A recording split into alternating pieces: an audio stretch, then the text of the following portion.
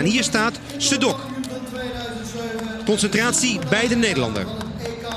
Hij is erop gebrand om hier een hele goede prestatie neer te zetten.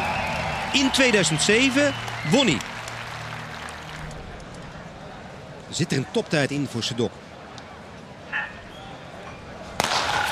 Oh ja, dit lijkt erop dat Sedok te vroeg weggaat.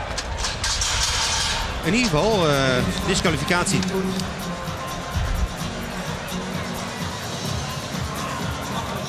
Ja hoor, Sedok gokt het erop. Nog één keer. De eerste beweging is van Sedok. Maar nu inmiddels, ja, hij weet het. Hij weet het en dit is bijzonder zuur. Gegokt, maar verloren. Hij was te gretig. Goed weg, Scott. Alan Scott. En Swoboda in het geel. En die Turner gaat goed. Turner. En Swoboda. En die Turner wint. 13:31. Bijna 30 km per uur. En dat betekent voor Andy Turner een evenaring van zijn beste seizoentijd. Dat leed die Sedok klopte in Horden vorige week.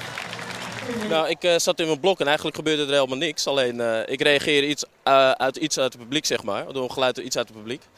En dan ga je op weg. Dus ik sta normaal nooit vals.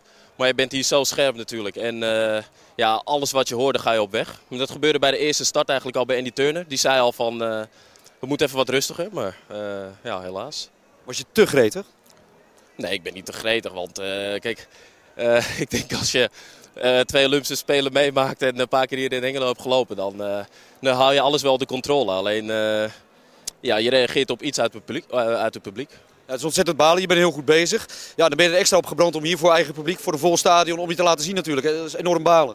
Ja, natuurlijk. Ik ben super goed in vorm. En ik weet ook zeker dat ik hier zeker een PR had kunnen lopen, een persoonlijk record. En het is dan balen dat je dat niet voor eigen publiek kan doen, omdat ik nu ga toeren door Europa.